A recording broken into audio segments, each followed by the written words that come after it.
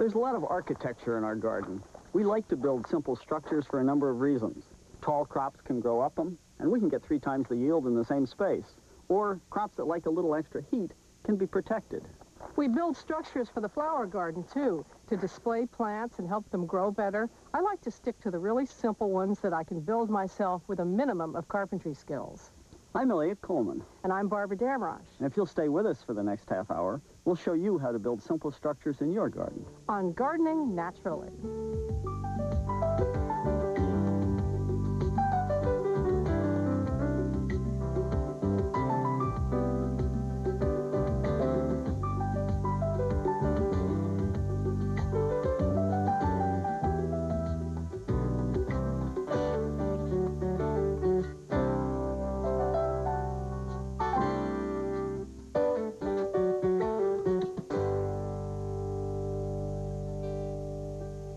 This trellis is really my favorite garden structure because it's so simple and so clean.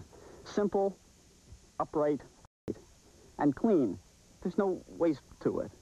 The uprights are 2x2s, cut at the lumber yard out of a 2x4, probably the least expensive wood you can buy. A hole in the top of here, a hole in here, and a 20-penny nail to keep this sitting on top. I could have used a wire, but it sags. I prefer a solid crossbar. Now this is a short one for a short crop of peas. I can also make tall ones for whatever else I want to grow. And for that, I'd probably use an 8-foot 2x2, cut from an 8-foot 2x4. Since people worry about wood rotting in the soil, I coated this with a wood preservative. Not a bad one, probably the only eco-wood preservative I know of. It comes from a company called Eco Design in Santa Fe, New Mexico. And the active ingredients are a birch bark extract and orange oil. Now, to put the post in the ground and have it 6.5 feet above ground, I've measured a line at 18 so the rest of it will go in the soil. I make a good hole with an iron bar to make life easier for myself, and then insert the post to the proper depth. If it doesn't go in far enough, the best thing to tap it with is a dead blow mallet. Then I won't deform the top. Check the line to see that it's in there and fill in the soil. The next step, before I put the crossbar on, is to put the netting on. And that's a 2-person job. So I'm going to go find Barbara to help me. Well, I've got the net all spread out for us, Eliot. That's great. This is a very strong nylon net, and it's wonderful for climbing crops. And the trick is to put it on the posts so you have the horizontals on alternate sides of the post. I just take my hand and I sew it right up through here, alternating top, bottom, top, bottom. And then this allows me to have the netting all lined up to go right over the post. You ready? Here we go. Then we just reach up to the top and drop that nice little piece right over the top of the post. And then we can pull the netting right down, and it's tight and in place. The final step is to put on the crossbar, and that's done the same way as we put the netting over the uprights. I'm just going to sew this through left, right, as we go along here. Sometimes it may snag, and that's why it's useful to have a second person helping you do this. Also to hold the thing up. Also to hold the other end of it up, that's right. Okay, when I get to the end, I just put it up on top, take one of those 20-penny nails, find the hole, and everything's together. And the same at the other end. Now, often you can't buy mesh tall enough for a tall structure like this. I couldn't, so I just took 2 pieces and tied them together, turned 2 short ones into a tall one. And what grows up this wonderful structure? Well, peas, obviously. Climbing beans will do very well, but we also grow cucumbers and train their vines through here so the cucumbers hang long and straight. We train tomatoes up here, and there's even a climbing zucchini. Boy, does that like this structure. The next structure we're going to show you how to build is the out-of-season special, the cold frame. But for that, we have to go back to the house where I can plug in my saw. You ready? Yeah, let's go. All right.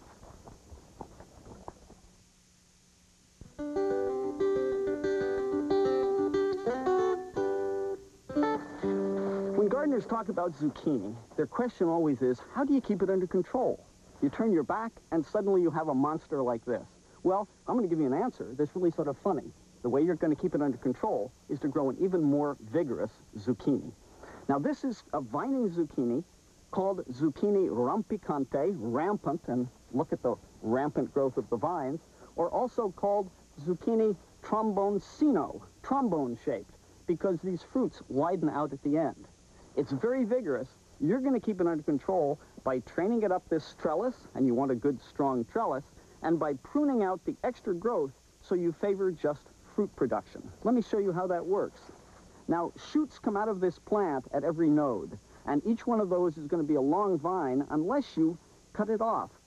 Once it has a fruit, this is the leaf, you can leave that, but this is the growing tip, and you just want to nip that out with your fingers, and then you're going to have fruits, fruits, fruits right on up to the top. Now, are they delicious? You bet they are.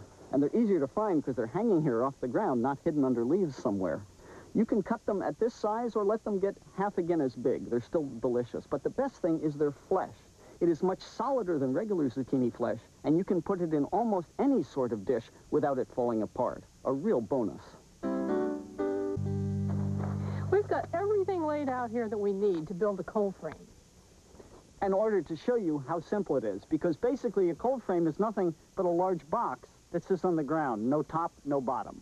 We build ours out of 2-inch stock, a 2x12 for one edge, 2x8 for the other, and a piece of 2x12 that I sawed on an angle so it fits from one side to the other. We put it together with drywall screws. We find they're the easiest and best. You can just use a battery-powered driver like this. And it's about as quick a way to put things together as anybody could want. And solid, too. The other nice thing about drywall screws is if you make a mistake, you can reverse the driver and undo it. We've set the corners on pieces of wood so we can keep it flat, because we want to make sure that we have a nice flat side on the bottom of this frame.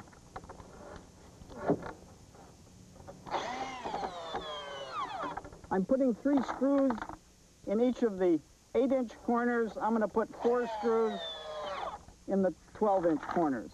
In my experience, that makes it just about as strong as it needs to be.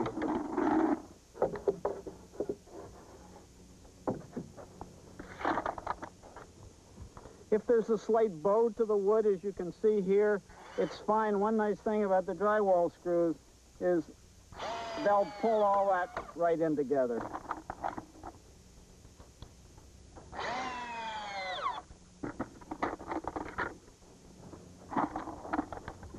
And we want to line up all these corners, as I said, carefully, making sure they're as square as possible. We'll line that one up at the top first. Yeah.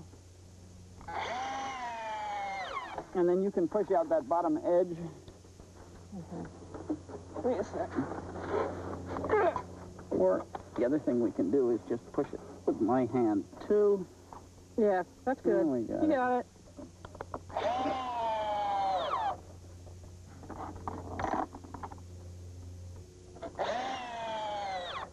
There, that does it.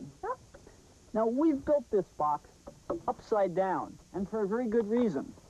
This bottom edge, and this is the angle edge I cut on this piece in order to make it match from 12 to 8. I cut it with a skill saw. It isn't perfect, but it doesn't need to be, because it's actually going to be on the downside.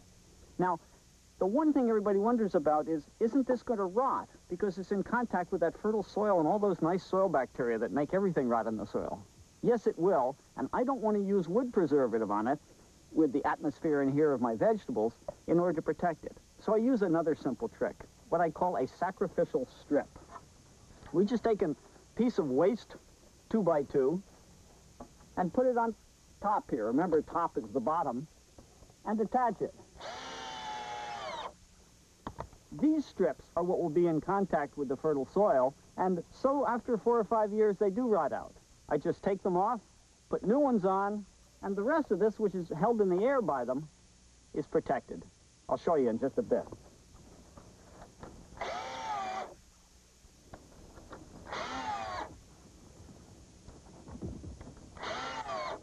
I'm not using long screws because they're not supporting any weight. They're just holding these strips on for a few years. And at that point, we're almost finished. And we can flip it over and put it in the position that it will be when it's used in the garden. And by doing that, we now have a nice flat surface on top for the lights to sit on. The lights are the frames with glass that let the sun in. And you then have a nice, neat fit between them. Also, frame a slight slope to the south lets a little more sun in. But there's one more part. There are two notches, and they're there for a reason. We're going to put one more piece across here, a brace, to hold the front side and the back side apart, and so they won't warp. And I'm going to put it in with drywall screws, just like I did the other pieces. But it has one extra, very important use. I may have someday to move this frame by myself. And this is quite a big and heavy piece of equipment. But now I have a suitcase handle. And if I ever need to move this by myself, I can just step into the center and lift it up and move it anywhere I want to around the garden. Now all we have to do is set the lights on top of the frame. All right, I'll get one. The term light is used for the glass that goes on top of a cold frame. This is just one light. The reason my cold frame is the size it is that is the size that can be covered by 4 lights. Now, this is a design I saw in Holland. I loved it when I saw it. It was so simple. These are 2x2s, and there's just a saw curve cut in there that this piece of glass has been slid into. A 1x2 on the end and a little wooden stop. The stop is there so the glass doesn't fall out, but there's nothing to block any rain that falls from running right off. Keeps this from rotting out and makes it a really nice structure. Now, I have glass in mind, but you can put in many other materials. For example, this structured sheet made out of plastic. It has 2 layers and little ridges in between to hold them apart. And you'd use a large sheet of it the same way you would glass. Slide it in to the saw kerf. You might want to make the saw kerf a little wider because this is thicker than glass, and the sheet would sit held under the stop there. Water would run off the same way. But either way, whatever you use, glass or plastic structured sheet, a cold frame box provides ideal winter growing conditions for any plants you want to grow.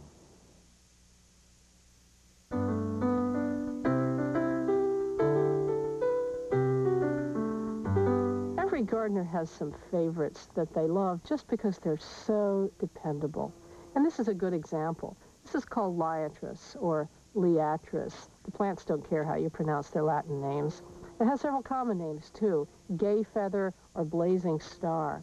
This is a Native American meadow plant, and it's just great. It has sturdy stems that never seem to flop over, forms a nice tidy clump that just increases in size slowly over the years, and the pollinators love it. Hi there, bee. Now, most Liatris comes in this lovely pale purple color. It isn't a magenta purple. It's just a nice soft color that blends well in the garden. It has this nice fat spike. It's a great cut flower. It opens from the top here, and then the buds gradually open, and it becomes fuzzy all the way down. There's several other kinds you can find, too. There's a compact cultivar called Kobold, which is good if you have a small garden or want a shorter plant for the front of the garden. There's also a white variety that I sometimes grow. Liatris is great to grow if you want a tall vertical accent to combine with bushier plants, like this purple bee balm, or the purple coneflower back here, and this white nicotiana. I think it makes a very pleasant picture having them all together. I wanted a simple, natural-looking, rustic fence for the edge of this garden, partly for my roses to climb on, and partly to define the area on the other side, turn it into a little garden room. So Eliot and I cut some cedar logs out in the woods, peeled them, which is very easy to do, cut a mortise, and set some rails in. Now, you may not have a source of woodland where you can cut cedar, but most garden centers and lumber yards have some kind of posts and rail systems in a rot-resistant wood that you can go buy instead. Now, over here, we're doing a variation on the same theme. Here, we're leaving the bark on the posts. Now, it's not going to last forever. Over the next year or several years, it'll gradually peel off of its own accord. Eventually, both this and this will weather to a nice gray color. How's it coming? It's great. I got the last hole made, about to sharpen the final post. Great. It's always fun to do the same thing in a different way. So in this case, instead of cutting a mortise, we use two smaller poles side by side. We put spacers in between them, and it gives us a very nice place to set the rails. I'll sharpen that last pole. Fine. I'm not as comfortable with an axe as Eliot is, so when I do this, instead of sharpening the post and driving it into the hole, I dig the hole a little deeper so the post just rests at the bottom of the hole. That works just as well. What's that? When you drive something like this, rather than driving it with a sledgehammer, it's best to drive it what's called a dead blow mallet, and then you won't deform the end of it so much. Also, this is designed so it doesn't bounce off when it hits a hard object. Now I'm going to hit this really hard to try and get it down in there to the right depth. If I couldn't, well, it wouldn't hurt a little bit to take a saw and cut some off. There, that came out pretty even. The next step is to put in the spacers. We've marked on the side here where we want them to go, and we're just going to set it there. I'm going to take my electric drill, make a hole in here for a nail, and then we're all set to go. Why don't you drive that nail in, Barbara?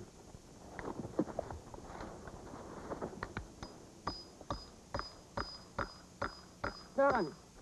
We find it works best if we put a nail in on both sides. Straight tools.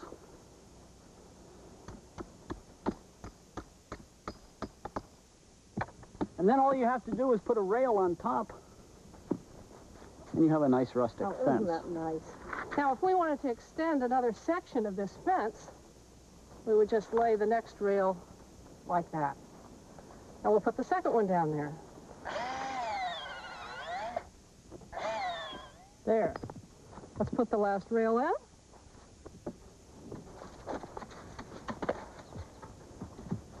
And we have our fence. And it looks pretty darn nice. Eliot and I recently put an addition onto our house, and we thought it would be lovely to have some climbing vines up the front, so we designed a lightweight trellis for them to grow on. But we had two concerns in mind when we planned the trellis. First of all, we weren't sure whether or not we might want to paint this house later, and we thought the vines might get in the way. So what we did was we hinged the trellis down here on some posts that hold it away from the house so that this can all be folded down flat if we choose to paint. The other thing we were worried about is whether having vines flat against a house might cause moisture to build up and cause the shingles to rot in time. So we've got hooks at the top, 6 inches long, that hold it rigid away from the house and let plenty of air circulate around the shingles. The structure of the trellis we made out of 2x2s. That's a 2x4 cut in half. And I made mortises in them, and so it's all done with lap joints, very simple, and reasonably easy to do. And that gave us the main frame where it goes around the window and provides the outside structure. The rest of the trellis, you can buy trellis strips at your local hardware store, lumber yard, which is what we did here. And then we have woven them through here, alternate weaving. Weaving gives it more strength. Also looks prettier too, I think, Barbara. Yeah, much prettier. This, you can also do this while it's lying flat on the ground. Okay. And then we just nail them in place.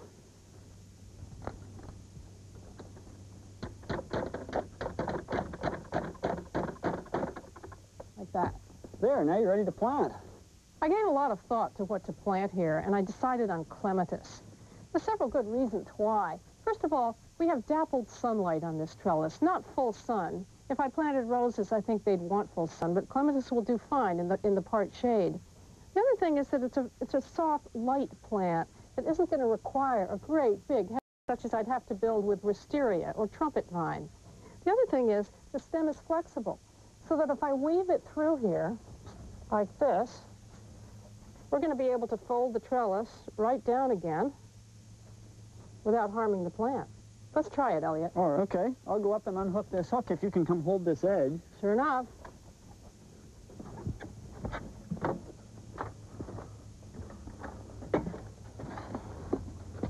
Okay, there we go. There it goes.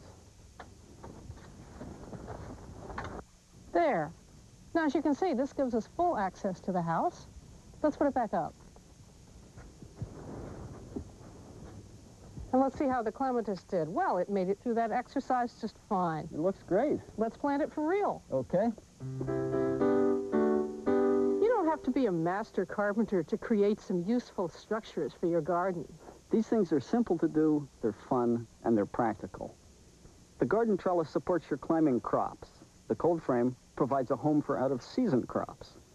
Garden fences divide and delineate garden spaces, and the hinged trellis lets you grow vines up the house and yet maintain the house at the same time.